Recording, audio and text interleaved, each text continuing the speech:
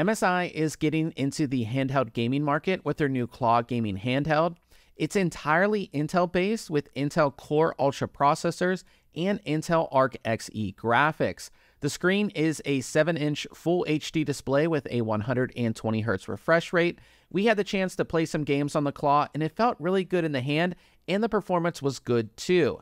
MSI will be releasing 3 different versions of the Claw, ranging from $699 on the low end to $799 on the high end. All 3 of these models are expected to be released in March.